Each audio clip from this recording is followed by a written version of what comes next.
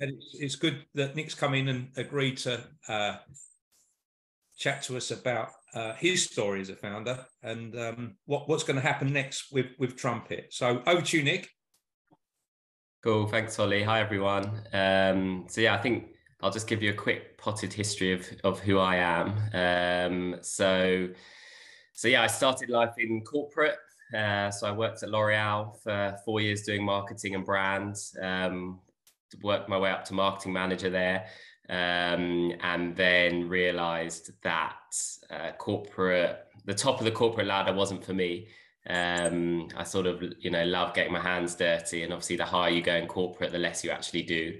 So at that same time, luckily, my best mate from uni, Andrew, and I started plotting on sort of maybe what we could do together as a startup. This was back in 2010.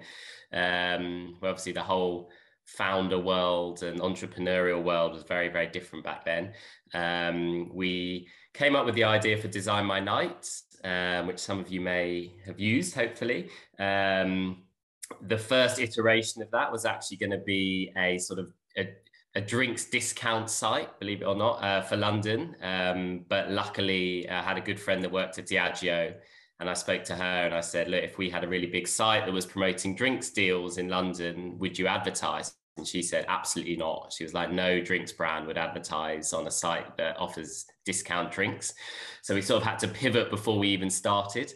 And we sort of came up with the idea of launching it as a price comparison site for going out in London. So at that time, the Compare the Market and the Meerkats and all of those, the Go Compare and the Opera Singer, all of those websites were launching. So we thought, okay, well, let's do a price comparison site for going out. So you could find cheap drinks, but you could also find expensive cocktail bars, etc. So we launched that.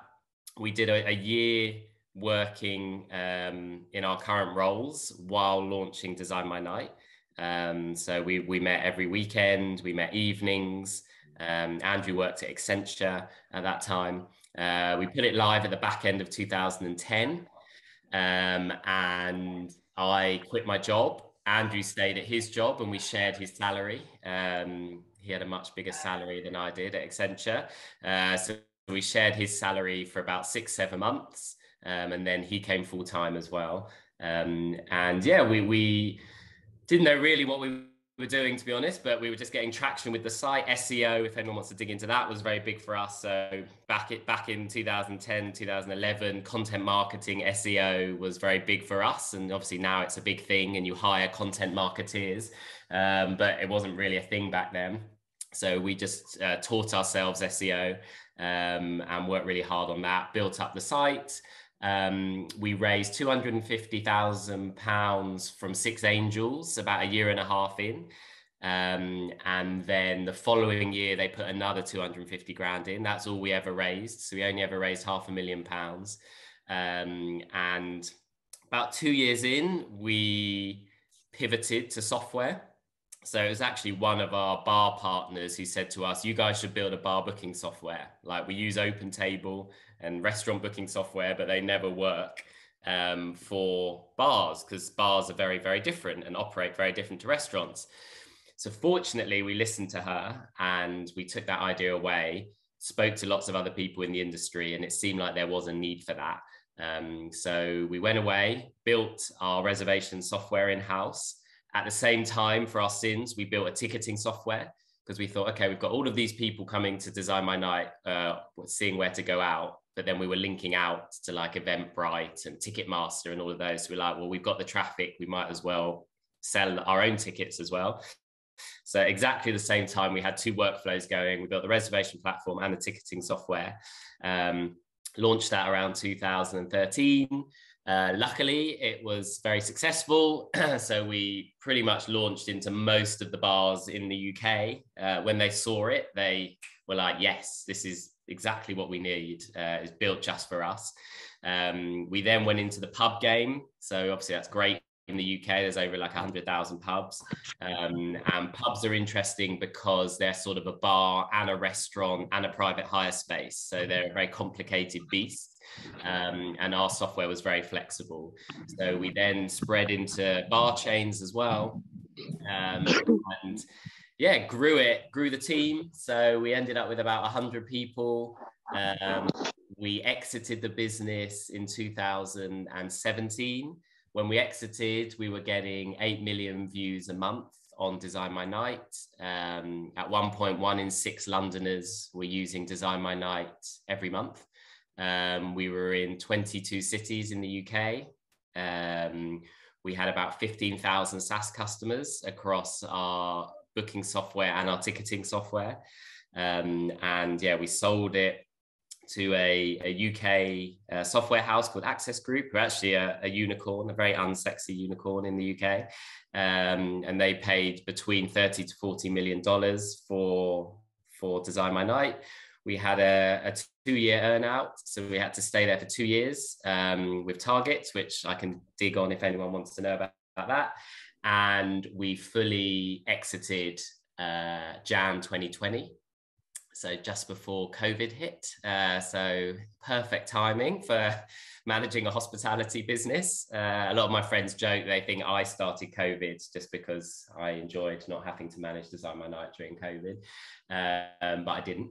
So yeah, fully exited. The plan was to then just go and chill out and travel and stuff, but obviously we were all locked in our homes. So we got formulating ideas again. We've launched recently a new company called Trumpet, which is in the sales space, sales operations space, which is very exciting.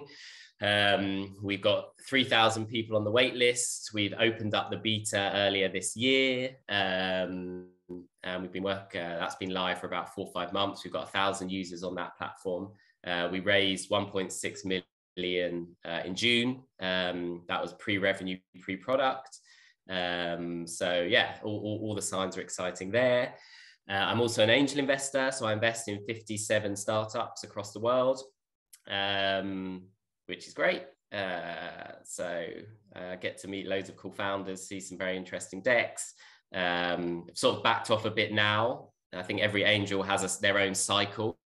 So I'm investing a lot less now, and I'm seeing where these sort of 57 land, and seeing if any of them are hugely successful, which I hope they will be.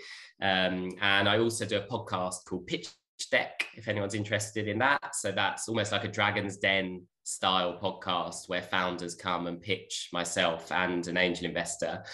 We do sort of like a live Q&A session. So a more realistic Dragon's Den, and it's just really interesting to hear how different founders pitch their business, audio only as well. So they don't have a deck or anything to go through, and just to see how early stage investors question a pitch, what questions they ask, what they like, what they don't like. So we're into series 5 of that now. So yeah, that's my history. Thank you very much, Nick. I've got a question.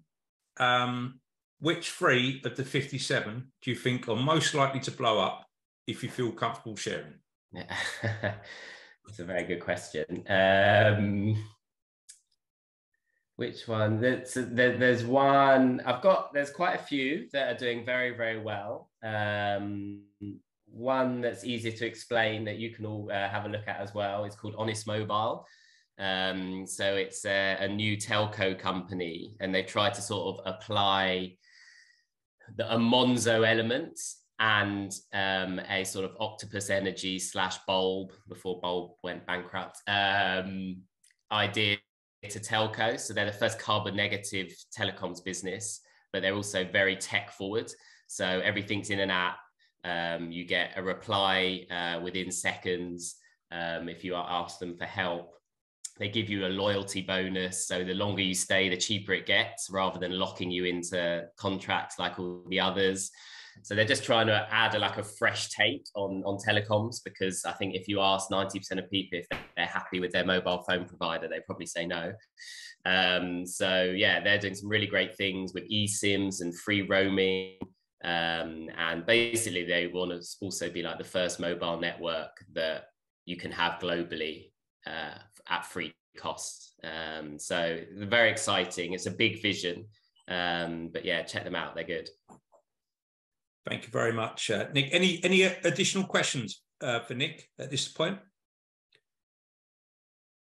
We've got one from Alex. Is, do you get involved and support all the 57 of your investments, or just part of them? So virtually, what is your involvement with them? It's really up to the founders. So probably out of the 57, probably 15 message me quite actively, which I encourage. And then the others, you get your sort of monthly or quarterly update, and I'll have a dig and see what they're up to. And if they've got any asks, then I'll do what I can to help. I think it's one of the biggest failings of most founders is once you've raised investment is then just to go quiet.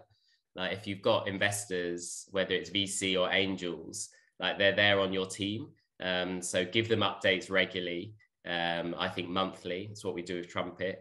Ask for help. They can't take their money away. So once they've invested, they want you to succeed. So be honest. So yeah, it does irk me for some of the investments that I don't hear from them for 6 months, because I just think it's an absolute waste of resources that you've got around you. So I do encourage anyone to really engage with investors if you have them at this stage. Thanks, Nick. We got some great questions in the chat. One from Daniel. When was it clear that DesignMyNight was working, and what kept you going before that point? It's funny you said DesignMyNight. So many people called it DesignMyNight, which was my biggest bugbear. Freudian slip there, Nick. Everyone used to call it. I was like, DesignMyNight doesn't even make sense. But everyone called it DesignMyNight. Terrible name, actually, because we actually then went into daytime brunch and brunch plus. So yeah, I hate the name DesignMyNight, but that's by the by. I think we got inklings after maybe a year that the traffic was growing pretty steadily. We were getting really good feedback. Within that year, we did a mini pivot where we actually overnight just added make an inquiry buttons to everyone's pages on the website. We didn't ask the venues. And then what Andrew and I did, we were like a concierge service. So when people made inquiries on our website, it came into Andrew and I, and we would work round the clock, booking these people into the bars. So we would phone up the bars. We would then text our users back, like, don't worry, we're working on it, etc. Because there was a big thing back in the day before our reservations platform that if you tried to book in a bar, you would phone them. And there's no one there in a bar until like 5 o'clock. And when you do phone them, it's someone shoveling ice while trying to book you in, and they're not really listening, or you fill out a form on their website and no one got back to you. So we were like, okay, well, if we can look after the users and we have a contact in each bar that we can get in contact with quickly. So we did a very manual 7 days a week booking people into venues, but that was getting great feedback. People were talking about it. So we saw a little bit of a viral aspect there. It was also great for building relationships with our bar partners, because we would phone them up. Some of them had never heard of us, but they were just on our site. And we would be like, hi, it's Nick from DesignMyNight. You're on our site. You're not paying us, and that's fine. But by the way, I've got a booking of 10 for you. Do you want to take it? And then suddenly, once you're phoning them up and giving them bookings of 10 3 times in a row, they're like, oh, okay, who are these people? So we made a lot of relationships with bars that way as well. So it was a good way to grow. So yeah, that's when we started seeing traction. Interestingly, we were very lucky. We happened upon software. I think without the software, we wouldn't have lasted, because just having like a media business where you make money from bookings or venues pay you for advertising just isn't a big business. It's not scalable enough. So I do feel DesignMyNight wouldn't have lasted if we didn't pivot to software. So that was a big move for us. How did we keep going? I think we had just a pig-headed stubbornness that we were like, this is going to work. I think the noises were all pretty positive. And we were like, there is something here. Like the bar market in the UK is a mess. So there is something we can do here. So I think we just held that firm in our mind. There wasn't really anyone else focusing on the bar market like we were either at that time. So yeah, But look, it's important as a founder that maybe if you're 2 years in and it's still not working, you need to have a chat with yourself. Like, it's that balance of this is going to work and I'm going to do everything I can to make it work versus I'm just going to carry on regardless. You know, sometimes it is good to have some self-awareness and be like, look, maybe this isn't going to be the one that's going to work. It's time to move on. So it's sort of like a fine balance. Thanks, Nick. Great question from Nadia. Were there any times during DesignMyNight when you thought it wasn't going to make it? And what happened to turn that around? I know Nadia very well. She was very senior at one of our big competitors, Booker Table. So I think before we launched the software, it was in balance. And actually, before that second round of funding came in, that 250,000, we were down to like $8,000, I think, at our lowest point. So it was really squeaky bum time for us, and we really had to convince the angels to go again. And we had the idea of software at that time, but we hadn't built anything. So I remember us like waiting for the call from like 3 of them to say they were in again. And I think if they wouldn't have, we wouldn't have carried on. So for us, it was, and I know Nadia is probably sick of me talking about software, that pivot to software. And as soon as we launched that software, it just clicked. And then we were like, okay, we're onto something here. Bars were loving it. You've got recurring revenue every month. And then the beauty of a SaaS business, a B2B SaaS business, is if you've got a product that people want, it's not rocket science. You then just need to add salespeople and customer success people. And if you hire a salesperson, they should bring in 5 times their salary as revenue. And if they are, you just add another one and then another one. And then you keep adding customer success on the other side. So if you have a product that people want, a SaaS business is the easiest to scale. I say easiest, but easier to scale. Thanks, Nick. Question from Gareth Hawkins. Tell us about your thesis, Nick. What have you particularly looked for in the startups you've invested in? Pretty broad. So you can go to our site is Horseplay.Ventures, which is Andrew and I's angel investing site. We've got our portfolio there. I need to update it, but it's got most of our investments on there. So you'll see it's pretty broad. We obviously do love B2B SaaS, just because we can really help on that. We've got a few B2C and D2C. Is really not my area of expertise. E-commerce, obviously DesignMyNight was a marketplace rather than D2C e-commerce. So we've got a few of those, but I sort of shy away from D2C just because, it's, PPC and growth hacking and all of that for D2C e-commerce isn't my speciality. And I just know how much money you need to make D2C work, especially in today's market. So I'm a bit wary of D2C. I do like marketplaces. I ideally want those marketplaces to be SaaS enabled marketplaces. So which is DesignMyNight. I think if you can find a niche within a market, and you can build software on the one hand to service the B2B side and build a cracking interface on the other for the customers, you can be onto something. So that's really good. I'm pretty broad on the types of business. So I don't necessarily have to know the business inside out, as long as I can understand it. So I sort of shy away from like deep tech and stuff like that. I haven't really gone into Web3 yet, or metaverse stuff. It's not really crypto, luckily. It's not, none of that's really my vibe. So I sort of stay away from that. Thanks, Nick. Question from Chris. Things with Trumpet look like they're off to a great start, but are there things that keep you up at night? Or what would you see as your biggest challenges approaching, or the biggest challenges on the horizon? For Trumpet, yes, I think things have got to a good start. So we're very positive with Trumpet, as definitely, again, like we saw with the software at DesignMyNight, there is a need for Trumpet. And when salespeople are using it, they're getting results, which is amazing. So that helps a lot. I think the big challenge for us is product-led growth. So I'm sure lots of you have heard of PLG, you know, how Slack grew, how Notion grew, how Figma grew. Basically, on the one hand, you need a self-serve product that people can just sign up to, get going with, whether it's freemium or not. And then the product does the talking itself. So you have to obviously have great onboarding, a great knowledge bank, a simple product to use on the one hand. And then the other side is you're doing your top-down sales, so enterprise sales.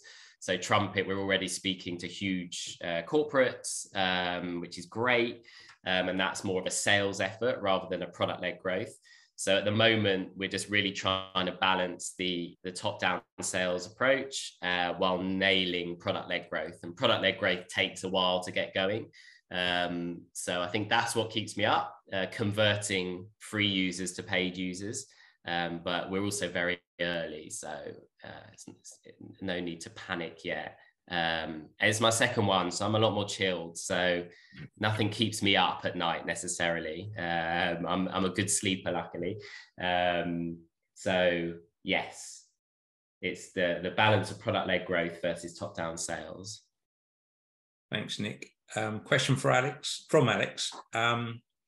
You mentioned raising money pre-product. How did you prepare for that? And what were the challenges in pitching an idea and plan only?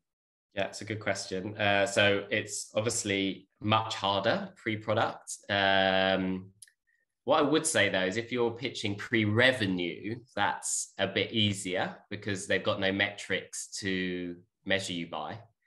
So you can just sell VCs the dream at that point. If you're already have revenue and they'll be looking at your revenue lines, and if it's not growing insanely, that will maybe put investors off. So actually for the right early stage investors, pre-revenue is a benefit, I would say. Pre-product was a lot harder. We had nothing to show them or talk them through. We did pitch with our Figma. So we had the Figma of the product, which is obviously flat on Figma, but we walked them through our Figma on how the product would look and how it would work. And that was actually our pitch. We didn't take them through a pitch deck. They had our pitch deck, but we actually said, look, you've seen our pitch deck. I'm not going to talk you through that and bore you with that. Let us just show you our Figma.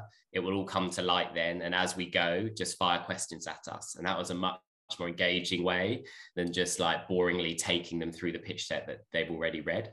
So that worked quite well for us. Obviously, if you're pre-revenue, pre-product, your valuation, you have to be aware of your valuation. And the best thing if you're raising is FOMO. Like VCs, I don't know if there are any VCs here, I apologize, are simple beasts. Like they all have FOMO. They don't want to miss out. So if you can just get a few nibbles from a few interested parties and, you know, embellish the truth slightly and just be like, oh, well, look, we're at quite advanced stages with 3 others at the moment. Obviously, I can't tell you who they are, but it's looking very positive. Just little nuggets like that will make them think, oh, okay, we need to get in on this. So it is really crazy how much FOMO drives VCs. And now Trumpet, we've been very outward in our promotion. So there's lots of people talking about Trumpet. We're talking about Trumpet a lot at the moment. And it's nuts how the VCs are like crawling all over you because there's FOMO out in the world without even looking under the hood on whether the product's actually doing well or not. They're just getting the FOMO bug already. So if you can build FOMO when you're fundraising, that's probably the most powerful tool you'll have. Thanks, Nick. Another great question from Nadia. You say a lot the products that people want. How are you sure of that, Nick? And how much market research goes into it, or is it gut? That's a good question. So Trumpet, we interviewed 150 salespeople before we even started building the product. So I'm really big on research. It doesn't cost you anything. And again, actually, as an investor, when I see pitch decks of people sort of pre-revenue, I say, okay, you haven't got revenue, great. Show me your validation. Like, who have you spoken to? Have you got any intent of purchase from any potential customers? Like, show me your research. And they haven't got anything a lot of the time. And then that's just a big no from me, because it costs you nothing but time to reach out to potential customers on LinkedIn, try and get feedback.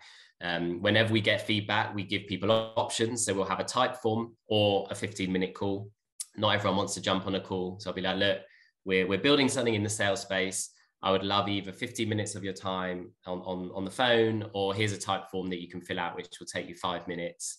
Really appreciate if you can help us with this. And you'll find that a lot of people are happy to help.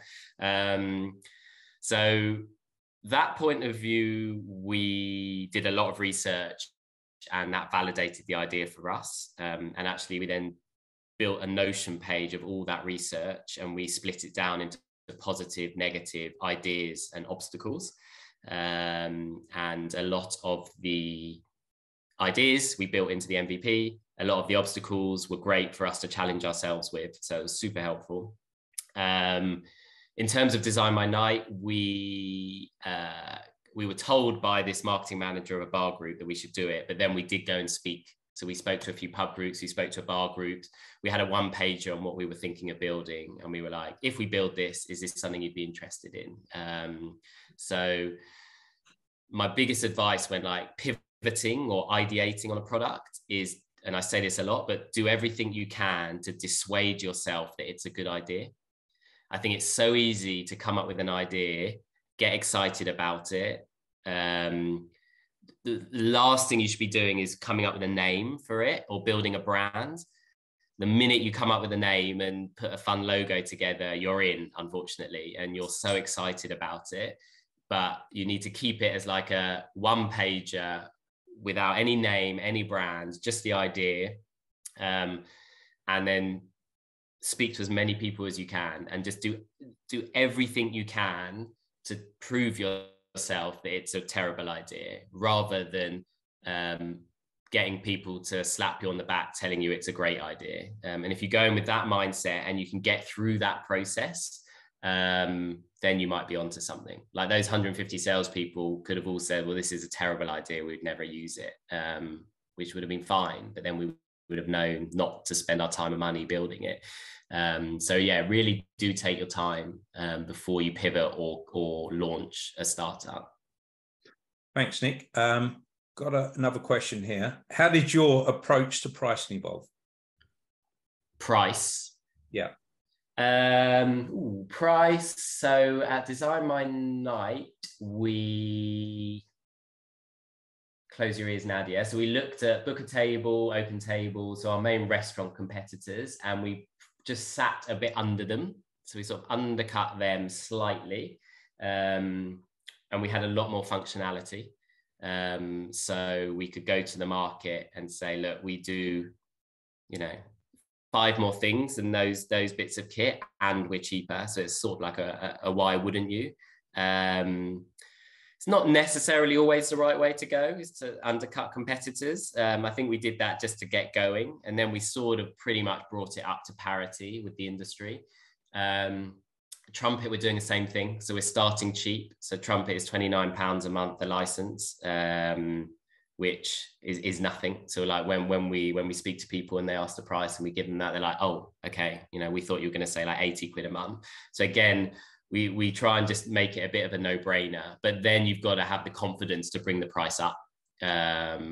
So everyone that joins Trumpet now, we'll keep them at this low price, but we're already looking at, the results from our users are coming in, and it really does work, and they're seeing incredible value really quickly. So at 29 quid, it's incredibly cheap. So we're keeping it at 29 for now, again, just to get a bit of a groundswell. But then once we've got use cases, testimonials, we're confident that a product does exactly as we're promising, we will bring up the price, and then probably have like 3 or 4 different price tiers. So I wouldn't say that's the best way to do it. There's loads of different ways. But for us, it was, start a bit cheaper, get the confidence, but then you've got to then bring the price up. You don't undercharge yourself.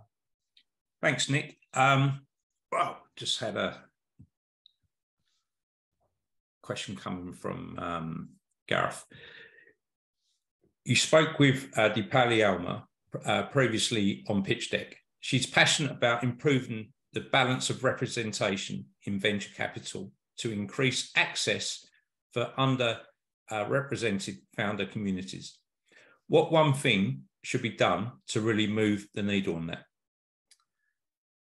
That's a good question. Well, there's a lot of work at the moment in the VC world to support better underrepresented founders. Like the figures are shocking, from ethnicity, sexuality, sex. Like, I still can't believe a female is counted as an underrepresented founder. Like, it's ridiculous. I think a lot of the VCs that I'm friends with, like, they are doing things. So I think on the one hand, the LPs that fund the funds need to be a broader brushstroke, not just older white men, which is happening. I think the people they have in the business, again, used to, you'd get on a call with a VC and it was just all older white men. That's definitely changing now as well. So I think that's positive. You want to feel comfortable when you're pitching a VC. So if you are an underrepresented founder, you want to see that represented when you're pitching, so you feel more comfortable. A lot of exited founders like myself, and ones that are a lot more successful than I have been, are now angel investing. So I think that's been a cycle that's coming around now, which is great. So there's lots of founders, younger founders, who are now angel investing, who are obviously a lot more forward thinking than the older generation, and setting up syndicates and vehicles to invest, where we're pooling exited founders together. So I think we're a lot more forward thinking as a generation, which is great. So I think there is a lot happening, and I think a lot will change. And I'm sure there are quotas now in VCs, and I don't believe in quotas, but look, if they do have quotas and you're underrepresented founder, take advantage of that quota. And it sickens me to say, but if you've got your pitch deck and you as founders or your team are underrepresented in one way, make it clear. Obviously, if you're a woman, you just put a picture of yourself on there as a founder. If you're gay, put a little rainbow flag under your bio. Take advantage of your underrepresented nature. You really shouldn't have to, but why not?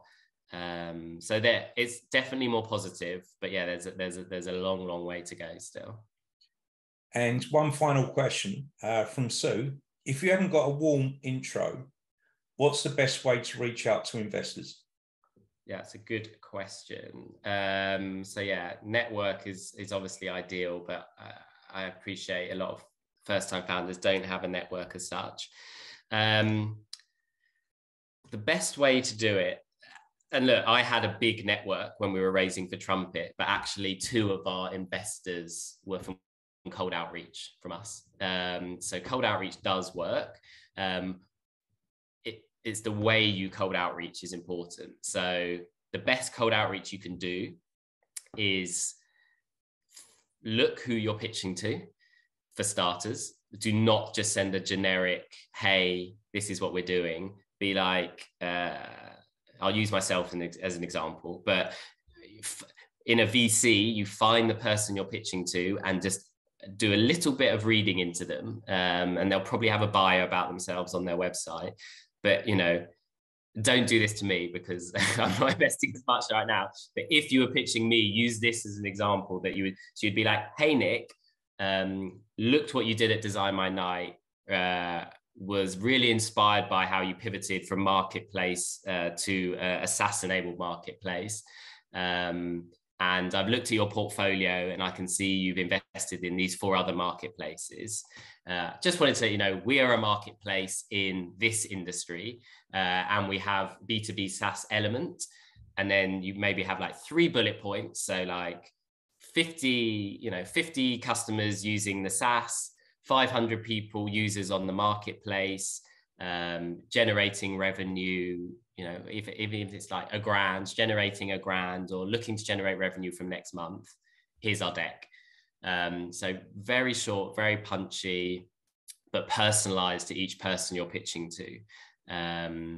it really does make a difference. And it takes a lot of time raising money, unfortunately. So it's almost like a 90% of your time, probably over a couple of months.